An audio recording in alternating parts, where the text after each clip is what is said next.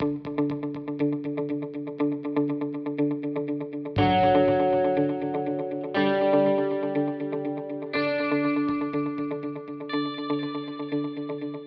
vibe in our team is really great. I don't know, we have Zio who's always making jokes, so it makes it so much easier to play with each other. And it's not like we have to play, you know, it feels like 5 friends playing together, basically, when we're playing in the evenings.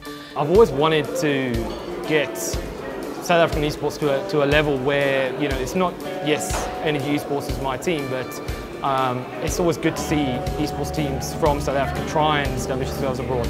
And as long as we keep trying to achieve these goals, we're only going to get better with the experience that we gain.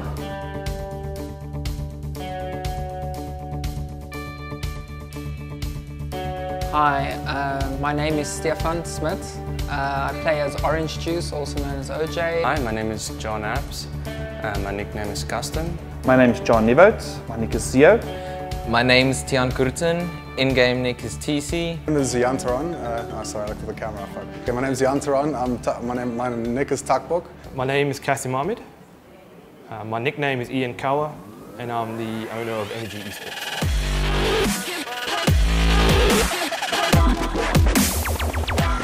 What it takes to be a successful team in South Africa, definitely for starters it takes dedication, practicing with the team, having the right gear, the right setup, and having the right players who are willing to contribute as much as the others to work towards a goal for the team, whether it is being top 3 or just competing with the top teams out there.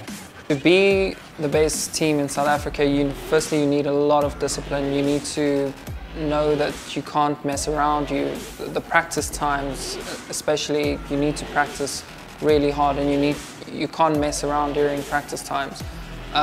Regarding gear, you can't play with just substandard gear. You need the best, and which is also why we're with eNergy, because they have some of the best gear around. I've played with various different teams. I think eNergy is the best so far. I really enjoy it. It's completely different to the other goats. The vibe here, the support we get, everything we do, it's completely amazing.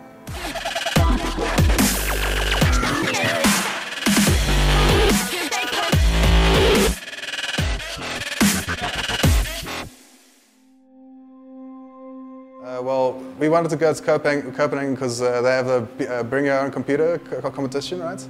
And you can qualify for the top competition. And if you don't, there's also another competition that you can participate in, and yeah, which is nice because we want experience. We want experience out of the whole deal. And yeah, if we get to play more games, that's obviously better. And our goal going there is, obviously we want to do as good as we can, but we're also going there with the goal to improve and to bring the international experience back to South Africa.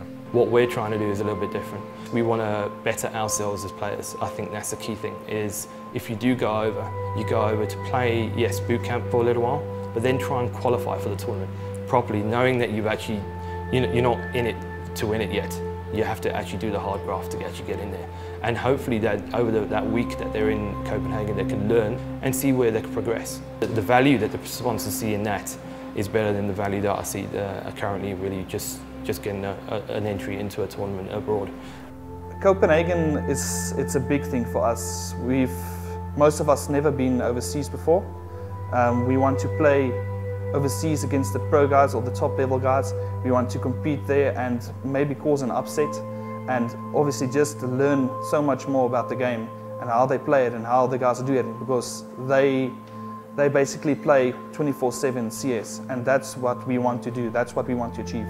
eNergy eSports are a pioneer of South African eSports. This is the second lineup they send overseas, so it's really amazing. I'm thankful to be part of it. It's really, there's no words that can really express how we feel. Yo, feeling more than excited, I can't tell you. I probably have a few emotions in my eyes here and stuff, so it's hard for me to keep it in.